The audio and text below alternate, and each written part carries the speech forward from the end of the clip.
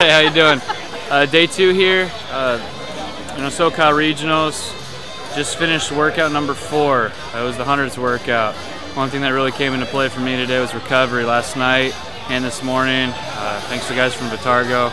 Honestly, my carbohydrates, I felt great. Had energy throughout the whole workout. A little cotton mouth, but that just comes down to conditioning. I look forward to the next event.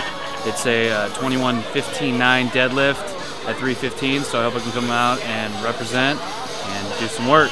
Thank you.